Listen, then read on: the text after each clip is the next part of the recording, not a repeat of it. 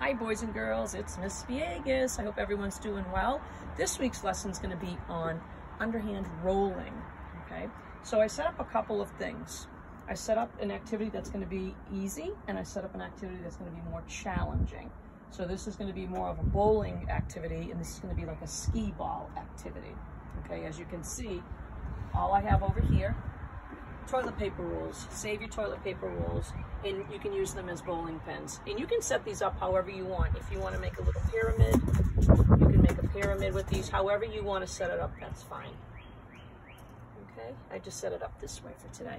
Over here is the skee ball activity, the more challenging activity for rolling. So all it is a collection of, you know, if you have baskets, boxes, plastic containers, ask permission from your parents first before you go collect and gather things that you're recycling. Ask them if it's okay to take things. Please just don't take the things and use them. Ask first. And make sure everything is safe that you're using, okay? And for balls, of course, socks. Socks are the popular item here. Okay, roll them up into a ball and ask again permission to use tinfoil. You can make these into a ball, all right? So for rolling a ball or a sock ball or tinfoil, it's the same technique, okay? It's the same step-by-step process. A couple weeks ago, we did the underhand toss, and it's kind of like similar cues to the underhand toss. The only difference is you have to get your body low to the ground, and you want the ball to be rolling without doing any bouncing. It's a little windy out here, so things are gonna be flying around. This is probably better done in the house, but I thought it was nice outside, I'd be outside.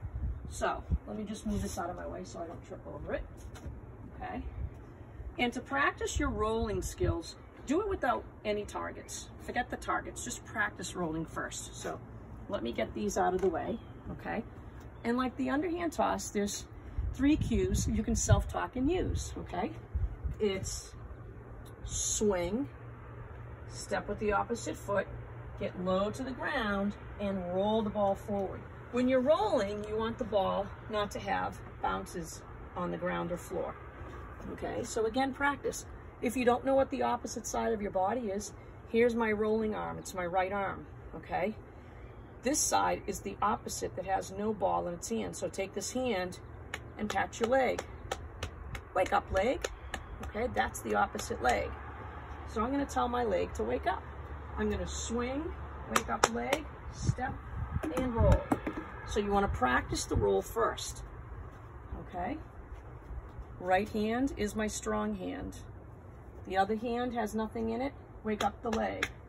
Swing, hello leg, wake up, and roll, all right? And once you practice a few times and you feel comfortable, then what you can do is you can set up a target, all right? And let me just say, before I set up the target, is the easier version of rolling a ball is take your 2 hands and use 2 hands if you need to. Open up your legs, get down to the floor, and give it a roll with 2 hands. That's the easier version, okay? All right, so let's see if these will stay up in the wind. Okay, so I set up a target. And you're not always gonna hit the target, so don't be upset if you don't hit the target. Learning takes time, right? Practice makes progress. So don't worry about it, it takes time. There go my little pins. Okay. All right. You can set them up however you want. Whatever's easier, make it your own. Okay, so I'm gonna use my cue words, my self-talk. Swing, wake up leg, and roll. I'm using my left hand so you can see this side how my arm swings. Okay, my left arm, wake up leg, my right leg. Swing, step, and roll. And look I'm not getting the targets, I need to practice. Practice makes progress. Swing, hello leg. Oh, okay, see what happens when I practice? I got them down. And you too, after some time of practice, will hit the targets too, okay? So this is, if you want to just do bowling, this is probably the easier version. And again, if you feel that 2 hands is easier for you to roll with, then use the 2 hands and get closer to your target. Easier version, 2 hands, get close to your target, open your feet apart, 2 hand rolls, okay? So that's the easier version. So the more challenging version is moving on to a skee ball game, okay?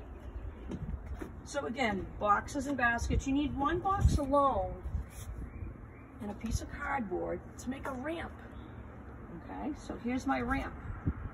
And the whole idea is to roll the ball up the ramp and see how many points I can score.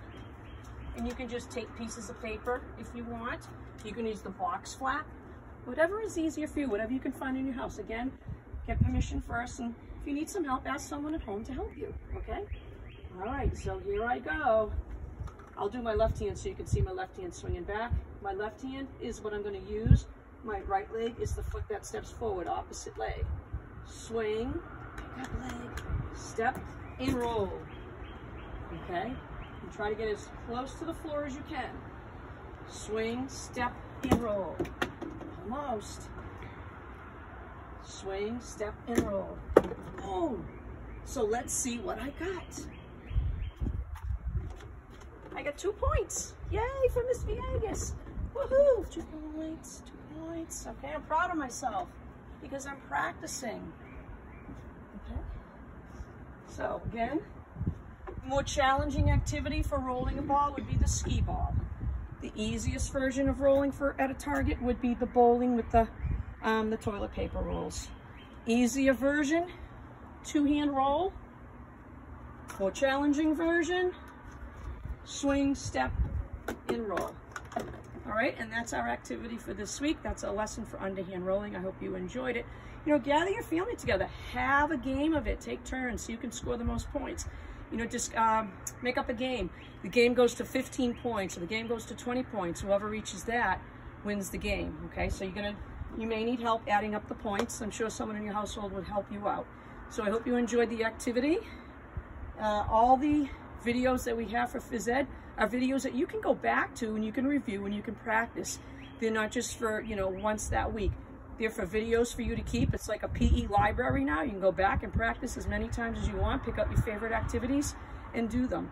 Again, pictures and videos on Facebook or Class Dojo. I love seeing the hard work that you are showing me. Until the next time, my friends, virtual hug. See you next time.